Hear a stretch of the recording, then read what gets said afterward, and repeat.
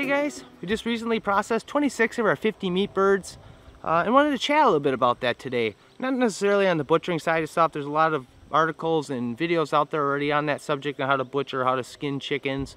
But wanted to chat about some of the things that we do to help improve our efficiency and make the process go a little bit smoother. So cleaning chickens is definitely not a very fun task to do, and it can often be pretty time consuming. It's something we do once, maybe twice a year, depending on the year, and it oftentimes takes us a couple birds to get into the swing of things. This year we averaged around 6.5 minutes from catching the bird, executing, and actually getting it clean. However, our time almost tripled and came out to around 18 minutes per bird for that additional remainder of actually getting it into the freezer. Some of that came down to a little bit of a learning curve this year, and also some of that came down to just a little bit of poor planning. So I think planning is pretty critical. It can help save you time, it can help save you money, help save a little frustration down the road, and help you make better decisions. So let's talk a little bit about the basics here, or something that I think is worth taking the time to do, and that's evaluating a couple things. One, you or your family's lifestyle. Are you guys someone that is always on the go, wants to get in and out of the kitchen, or are you someone that likes to spend a little bit more time, craft a real quality, more delicate type meal, build your memories in the kitchen? You know, for example, I'm someone that wants to get in and out, and I would never imagine, you know, spending my time outside. Oh, let's go get dinner made here real quick, and going in and making a rotisserie chicken. My wife, on the other hand, likes to spend a little bit more time in there and build some of those memories and craft that, you know, art piece of a meal here. So taking a little bit of evaluation of that, and also figuring out what makes the most sense on how you process your meat. Are you someone that consumes a whole entire rotisserie chicken, or are you someone that, you know, likes a lot of, you know, chicken breasts or something like that? Like a skinless breast, for us, it's easier for us to go in and actually skin the bird. The way we did it this year is we skinned the bird, we breasted them out, and then we took a lot of the other meat off, and we actually used that to make ground chicken. Ground chicken is something that's so versatile. You can use it for tacos. I mean, there's just so many different uses for it. I mean, exchange ground chicken for ground beef. We do it so often. So that's how we ended up doing a lot of the birds. We did end up plucking some of them to do whole entire birds, but most of them were either quartered up or we breasted them out and then used the rest of the meat. That's actually where most of our time was spent this year, sort of our learning curve, was figuring out how to get that meat off that bone.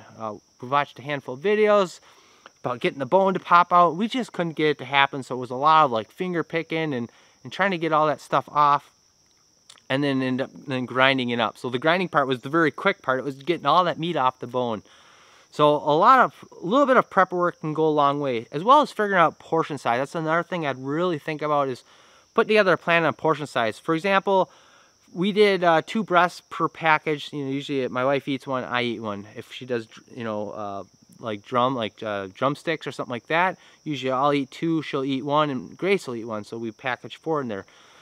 Taking a little bit of time to do that can make a pretty big difference and help hold you accountable. Because I'll admit, I mean, there's times we've gone out and processed deer, and at the end of the day, you're just so worn out, you want to hurry up, you don't want any of this stuff to go to waste. So like, let's just hurry up and get it in the freezer. So you throw a handful of steaks all in one bag, get it all sealed up, thrown in the freezer, and then it comes time to use that. Now you're paying the price for that, because now you got to use your 2 steaks for that one meal, and you got the other 4 or 5 steaks that are sitting in that bag, and got to find a way to consume that before it goes bad.